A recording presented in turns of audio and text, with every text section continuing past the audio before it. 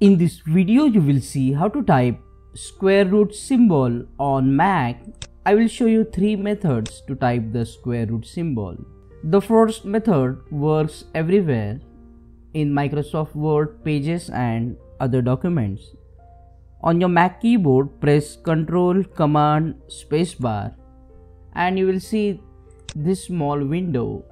You have to just click on the icon to expand this window, and under the math you can find the symbol, but if you don't want to find, just type here square root, and after typing the square root you will see this symbol.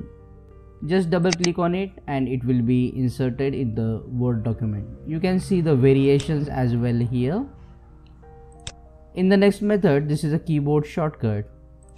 You just have to press Option V on your keyboard to get the symbol.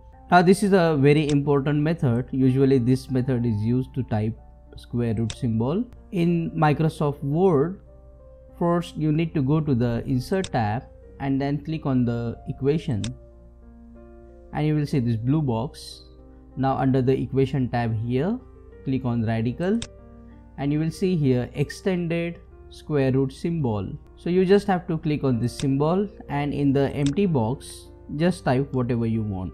You can also type radical with degree. For example, you can select this box and you can type, for example, 3 and 3. Click on that like button, comment below and let me know if this video solved your problem.